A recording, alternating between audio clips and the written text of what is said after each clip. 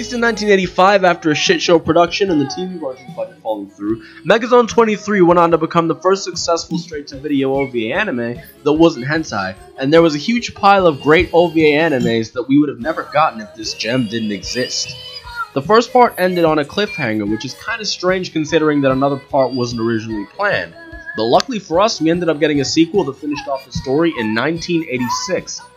Then, in 1989, an embarrassing Part 3 that completely fucks Part 1 and 2's ending came out, being nothing more than a cash grab Akira clone that I'm gonna dogpile on later among a few other things.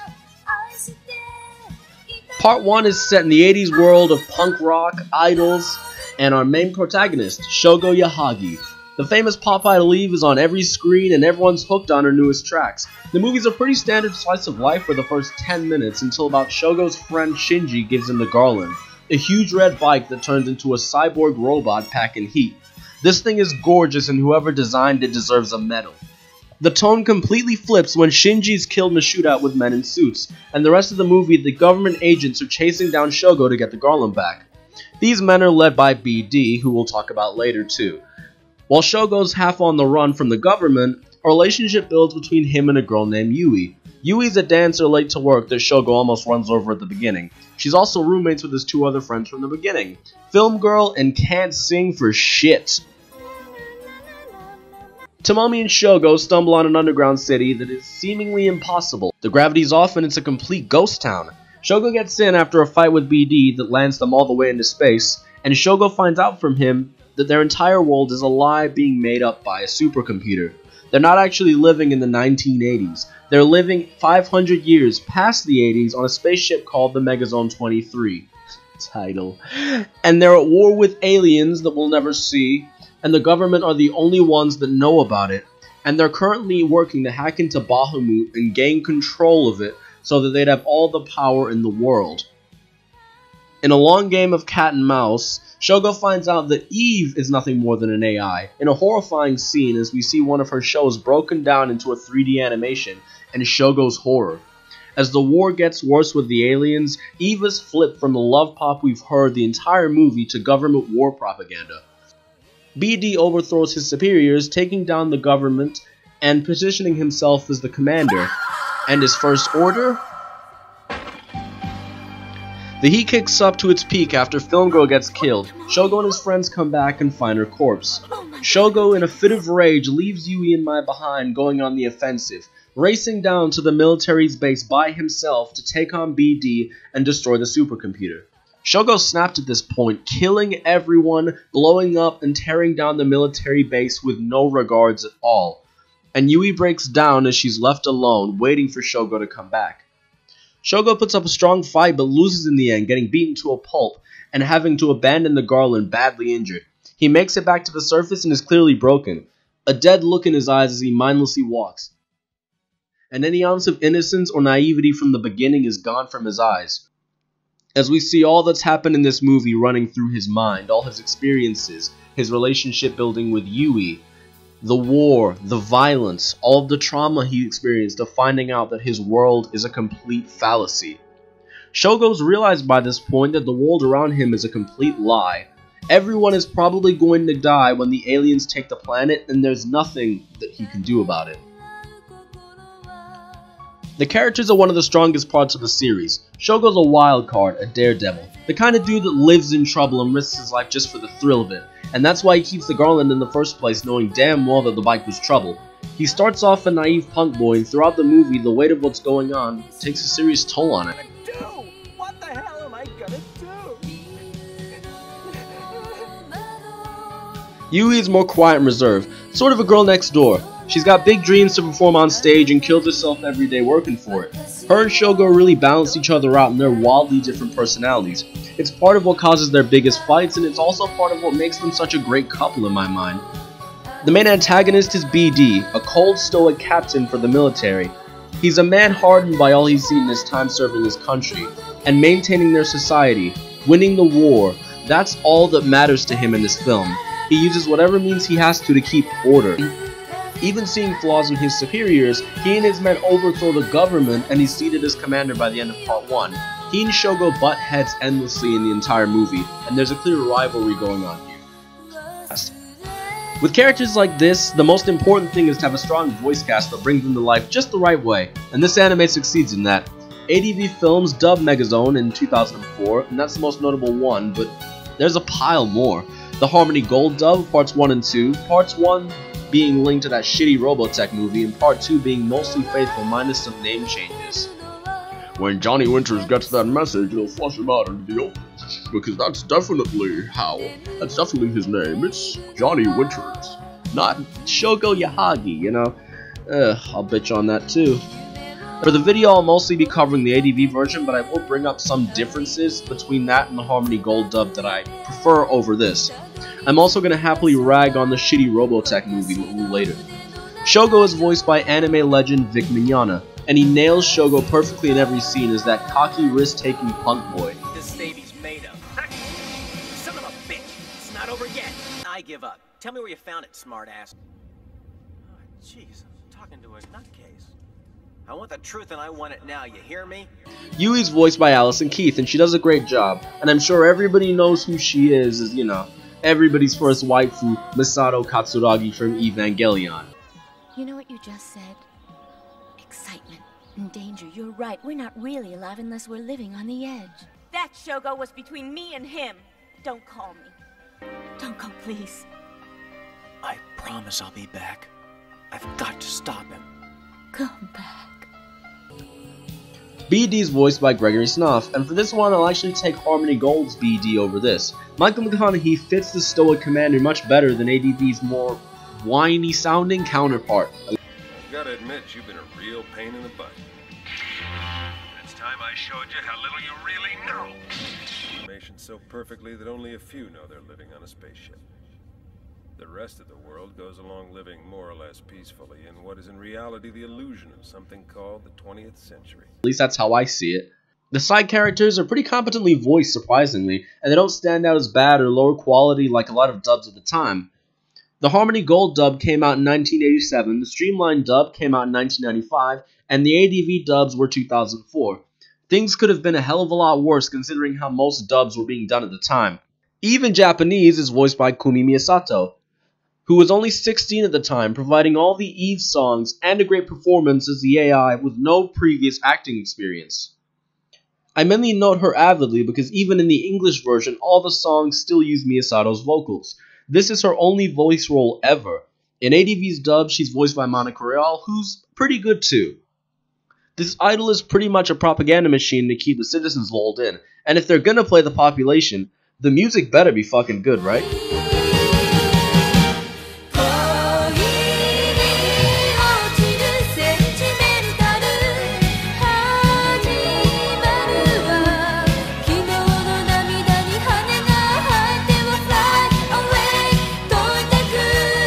Sentimental is perfect. No wonder everybody's obsessed with Eve. I'm obsessed with Eve, and she isn't even a real person in the anime, for Christ's sake. This song is Kumi's only one to get an official US release, and it was part of Japan's greatest hits at the time. It's a gem of a song that's more than deserved its place in anime history as one of the best songs ever made for an anime franchise. But I'm not done yet. Kaze no Lullaby is a theme of love, heart, and romance that lines up well with the sex scene. Yes, there's a sex scene in this. Because of the fact that most OVAs at the time were hentai, for the sake of boosting sales, they were like, we'll put some nip in here. Fuck it, why not? Who's complaining about some titty, am I right?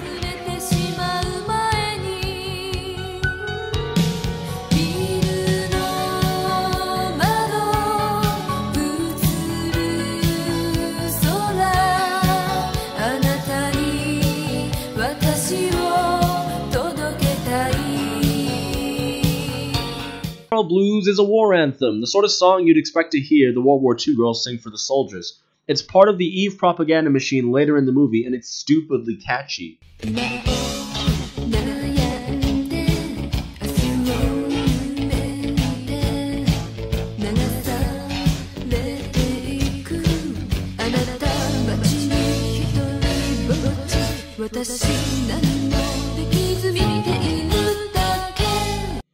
Da-da-da, get you down. You got the fast-paced rock cafe that completely gives you the urge to just race down a busy highway and get chased down by cops.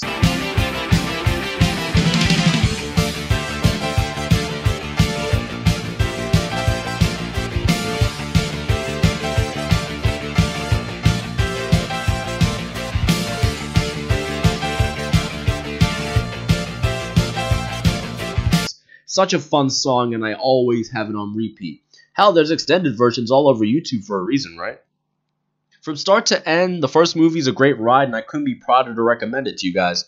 Go watch it, please. Part 1 did way better than anybody expected, selling over 200,000 copies and generating 1.7 billion yen, which is about $11 million. Part 2 released in 1986 to finish up the story. It's been 6 months since what happened in Part 1. The military and the government are losing, and the way it's animated, they're losing badly.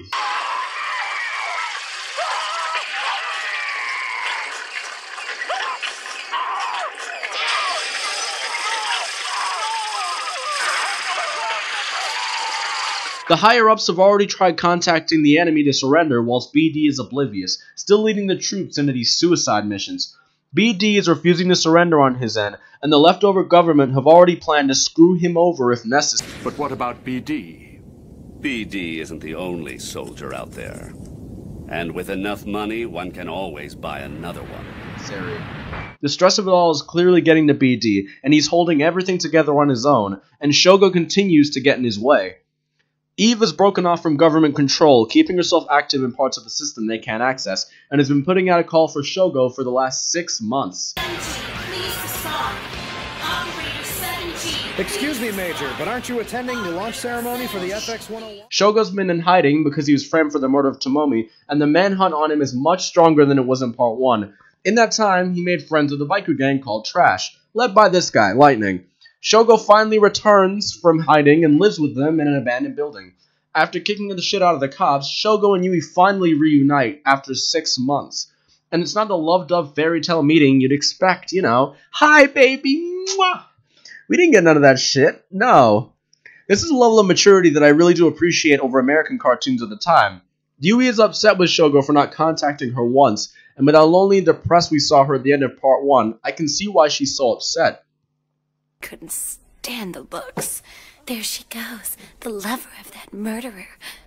Besides, how long could I keep waiting for someone who might have been dead? I'm not a strong person, Shogo. I can't survive alone. Scrutinized by everyone around her because she was with Shogo, Yui's been lonely for a long time. They're down in the dumps as their situation hasn't exactly improved since 6 months ago. The Trash Crew's base is a haven, for somebody like me anyway. Loud music, cigarettes, and beers for everyone. They've got fitted power, TV, sound systems, and food. It's a fun setting, and Shogo fits in well with the pack. Yui definitely feels out of place with these punk girls, but it's nice to see her making friends with the bunch, and I definitely feel like she fits in better by later in the movie. Even getting taught how to ride a motorcycle by the Trash Girls, which helps her keep up with the action a little later. Shogo and Yui make up and kill some stress in typical teenage fashion. They head off, get the Garland back, and receive instructions from Eve to head to level 7 of Bahamut's computer. There's a strong bond between Shogo, Lightning, and the whole of the Trash Crew in this movie that he really didn't have in the last one. Shogo's not alone anymore. In the first movie, he was a one-man army taking on the corrupt government and military forces by himself. And now he's part of a punk biker gang raising hell in the streets, going toe-to-toe with the cops, military garlands, and choppers with machine guns. What a bunch of fucking badasses. Shogo and the bunch are packing serious heat this time around compared to the last movie.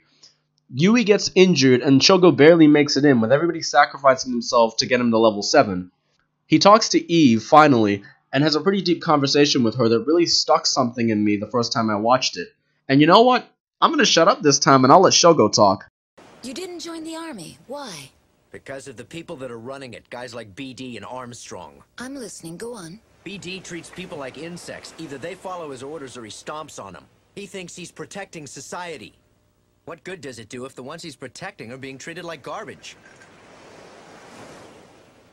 500 years ago, your ancestors faced the same problem, Johnny, and it nearly destroyed them.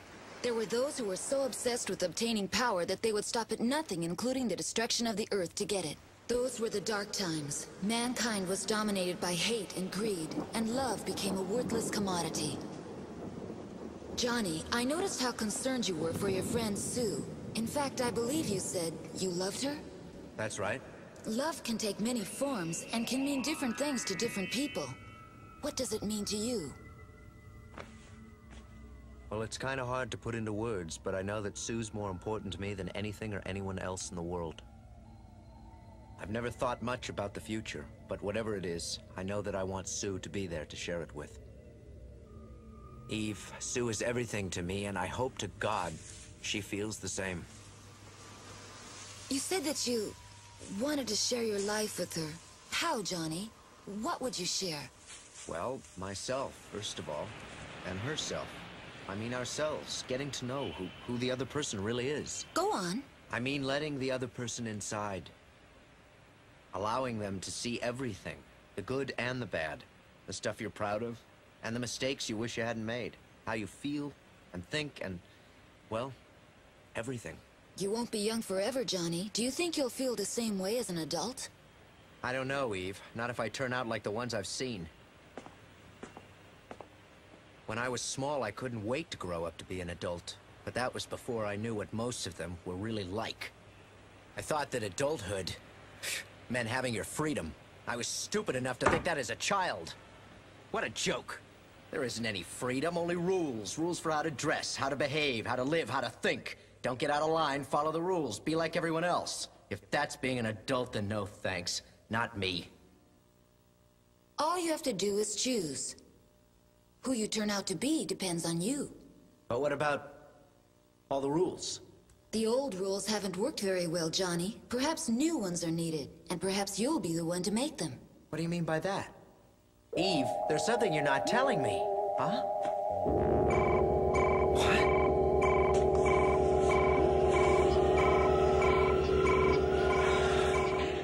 I love this scene and it spoke to me in levels I can't really explain. God, I love this anime.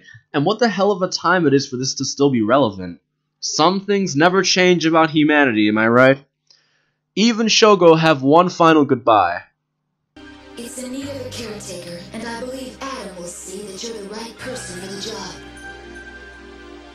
How will I know? Don't give up hope. Goodbye, Johnny.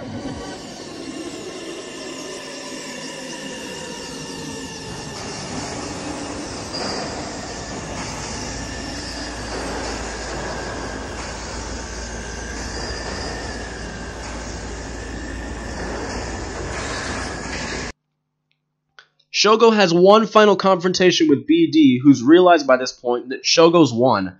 Adam wakes up midway, cutting their last fight short. Adam is the system created to completely erase everything. The Megazone 23 is going to destroy himself under Adam's command, with everyone on it, and return back to Earth. Everyone except Shogo and his friends dies by the end of this. BD gives his last words. And a new age begins. You're not scared? The world that we had was one worth living for. However, the time when I could live as I thought was right has ended, at least for now.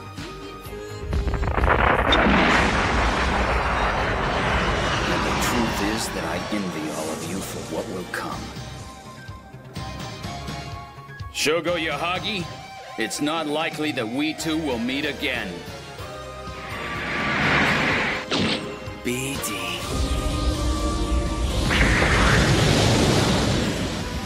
Big-headed show-off until the very end. In what a commendable form of redemption for the character. Hell, I felt bad for BD accepting the loss, and he's supposed to be an antagonist. I appreciate that he has a little more depth than just being a mindlessly evil villain like other cartoons released at the time. He takes off in style as usual with his arrogance, and we never see him again, sadly.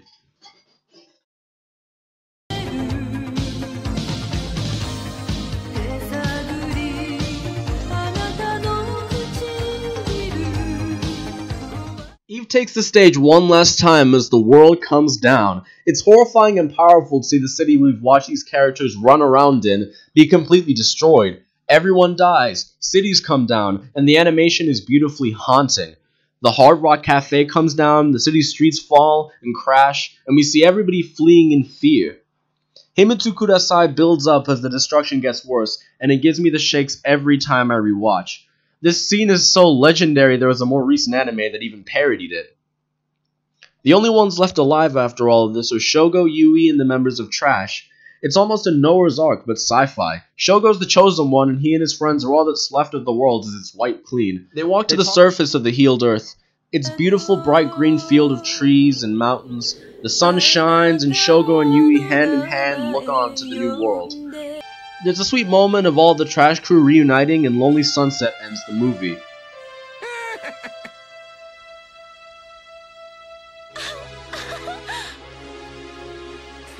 Hey, we made it! We all made it! Isn't it wonderful? Hey, Rita, Guts, how does it feel to be the biggest person on Earth? You're gonna be the shortest when I knock your head off.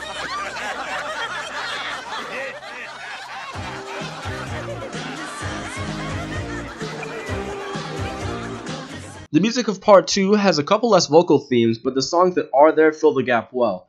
Miyasato returned and fucking delivered, baby.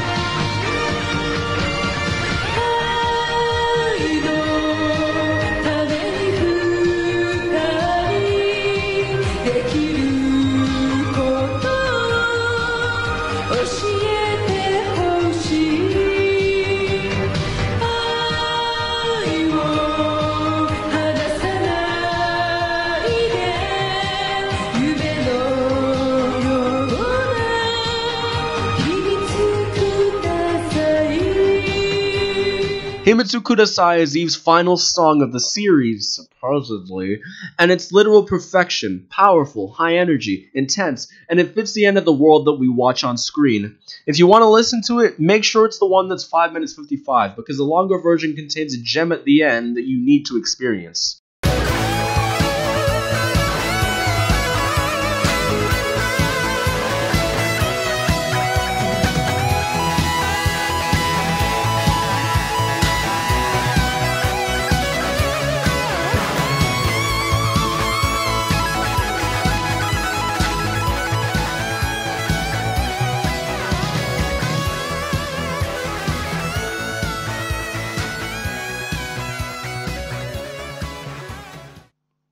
Lonely Sunset's a nice ending song that helps with the realization that this story is really over, man.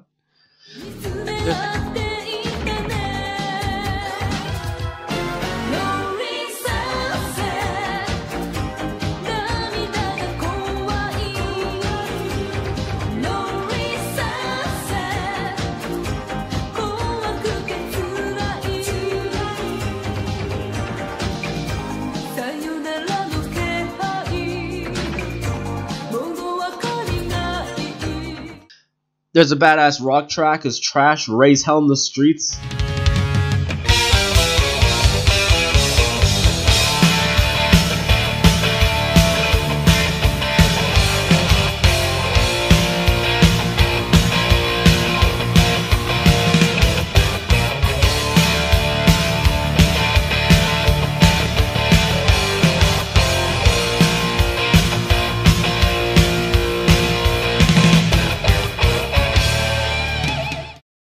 Keep on Loving, which I've played already, is romantic and what it's meant to be for sex.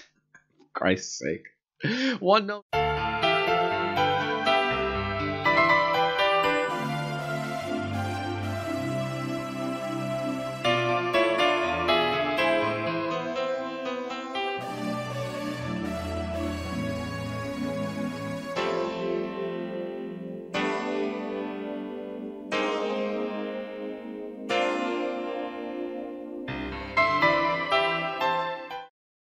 One note though, the sex scene in part 1 is mostly making out naked and some nip, but part 2, I couldn't even show you a cropped version of it.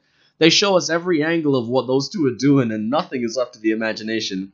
Part 2 really is a lot more gritty, dark, and violent than part 1 overall, so this isn't really much of a surprise. Part 2 ends the story perfectly topping part 1 in almost every way. Art style, motherfucker.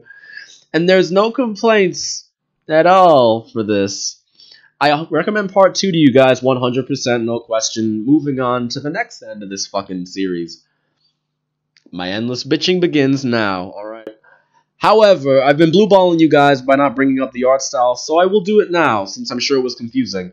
I didn't want to break the immersion, by bitching about this earlier, so I was like, I'll just keep it straightforward with the story explanation, because I really do love parts 1 and 2, and I didn't want to rag on them just yet.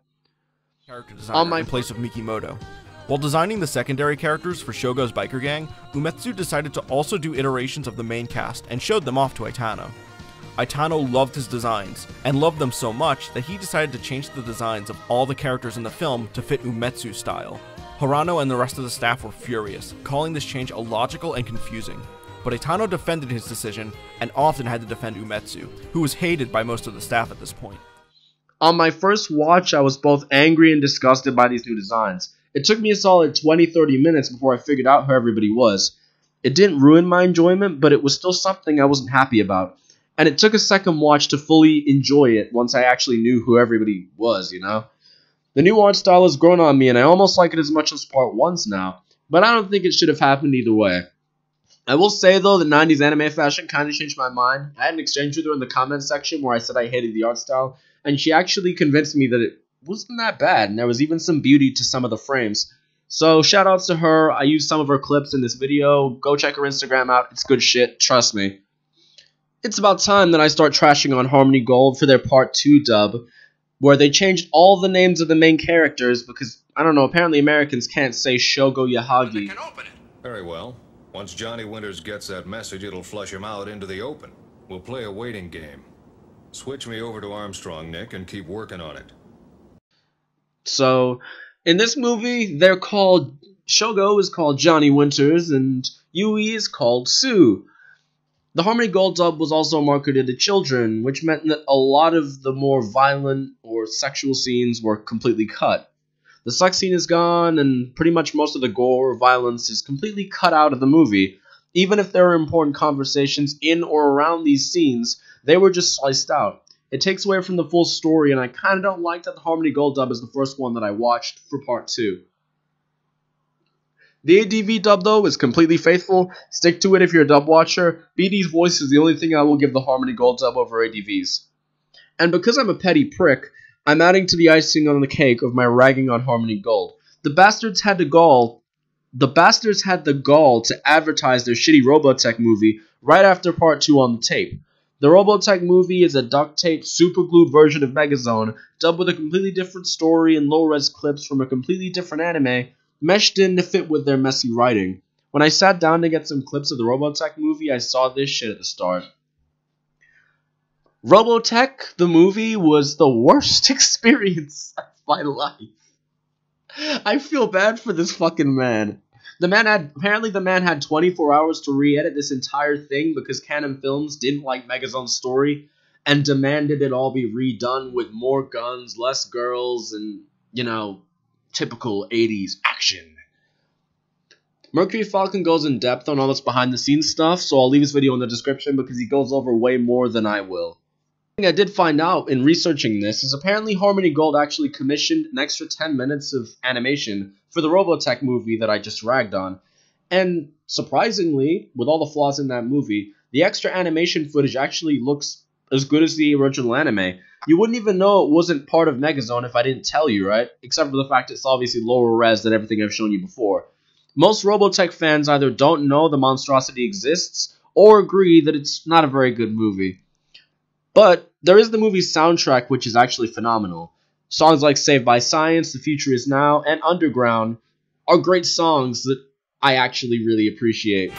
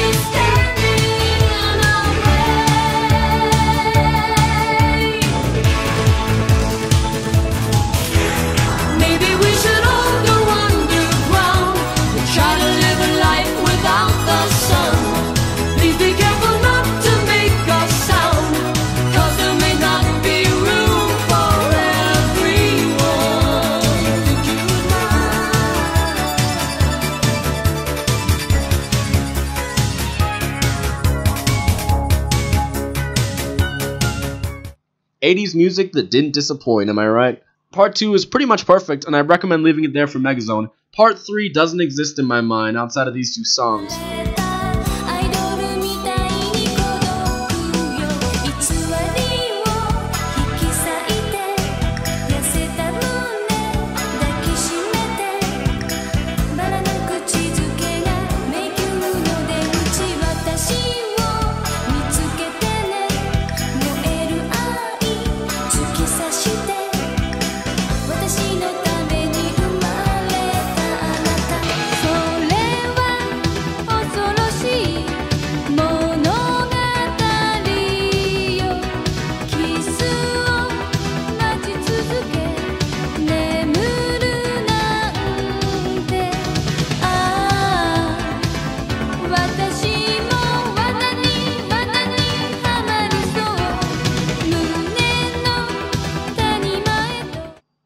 Part 3, Part 2, Megazone 23 Part... I don't fucking... It's a stupid titling. Part 3, Part 2, Part 1, Part 3, Part 1, Part 3, Part 2. You already have a part. You can't have part. It doesn't make any fucking sense. I don't know, man. Part 3, to say it simply, is just trash. The animation ranges from passable to a fucking slideshow. Maybe we were too harsh on 7 Deadly Sins, because even that shit looked better than this. And it doesn't help the fact that the story is also embarrassingly boring. All the characters are exactly like the period? Who's on their period? Not me. Maybe it is me. I don't know. Getting my monthly sometime. Maybe it's because I've been ragging on Harmony Gold so much my flow started. My mistake. The story completely fucks over the ending of Part 1 and 2 in this. Despite returning to Earth, humans are still under the control of a new supercomputer with some kind of life data shit, and the system wants to end the human race, seeing no reason to keep them alive, which doesn't sound like a bad fucking idea. We are horrible. Eve gets a robot body, and Eiji, the new protagonist, has to, save everyone like Shogo had to before.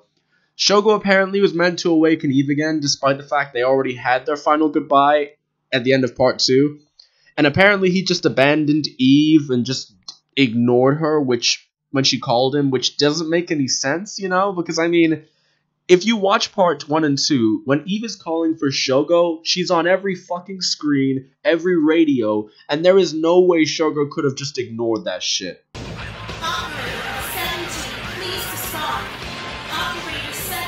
Excuse me, Major. It's like an ex-girlfriend who won't stop fucking bugging you. I don't know, man. It doesn't make any sense, and I mean, the writers had to have known this shit was a crock. Eiji is the new Garland Operator 7G, and in the most retarded form of self-awareness, Eiji goes on to prove my point in the beginning of Part 3's second half. Okay. About this being a rehash. That I've been selected to take Shogo Yahaji's place? Eiji. I can take his place. And anyway, I don't want to miss out on the chance of trying out that Garland. Right. Even the writers had to have known this was bullshit. I mean, look at this. They blatantly had a moment of self-awareness where the main protagonist just acknowledged he's a replacement for Shogo, which annoyed me even more about Part 3. Part 3 was only made because Akira did well the year before, and the higher-ups at AIC wanted to get on the trend by reviving Megazone for the sake of money, man, Money, money, money, money, money, money, money, makes the world go round. Yeah. I actually do like the art style and the main character designs, but I don't think it's enough to save the dumpster fire for me. I'm sorry. If I find one pile of gold and a pile of shit, I'm still gonna say it stinks, right? Watch it if you'd like. I mean, apparently some Japanese fans, from comments I read, liked it more than Parts 1 and 2. Maybe you'll be one of them, but for me, I'm not recommending this shit to anybody. I sat my friend down for Parts 1 and 2, which he loved, and when we got to Part 3, he fell asleep. I'm not kidding you guys. The ending also annoyed the hell out of me. No. Think of me No. She's mine, you Eiji, you son. She's mine! She's mine! Come here, I need God. That's all I'm saying about Part 3 before I give myself any more of a headache than I already have. Part 3 is Voldemort to me. I'm leaving it there.